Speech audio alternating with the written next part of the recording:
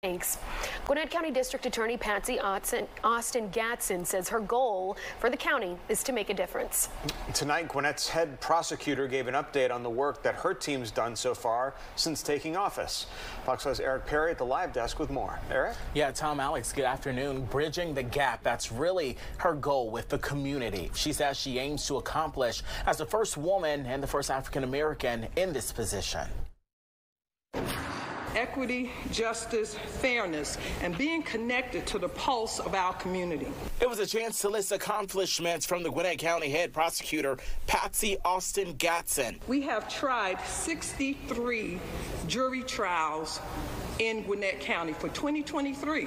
And as we see, the year's not over yet. Gaston says of those cases, her team has an 80% conviction rate, including murder trials. This includes the convictions in the murder of 60-year-old Cheryl Loving, who was found shot to death inside her home in 2018, and 35-year-old Alejandro Ramirez, who was shot by Billy Galvez in 2020. After police say there was some sort of an argument, there's an 87.5% conviction rate with the Drug and Gang Task Force. There have been challenges. Gaston says it's not easy coming into the position after previous district attorney Danny Porter held the office for 30 years. It's very hard. It's like a death, like a grieving process.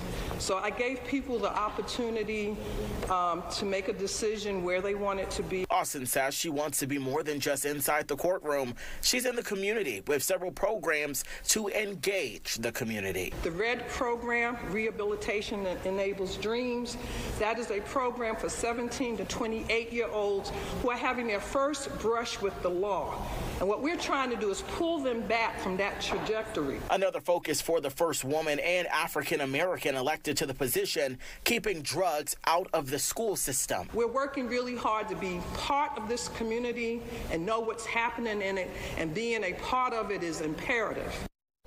Yeah, we place more information of how you can get involved and really learn more about what the office is doing. We place that on our website, fox5atlanta.com. At the live desk, I'm Eric Perry, Fox 5 News. Okay, Eric, thanks for that.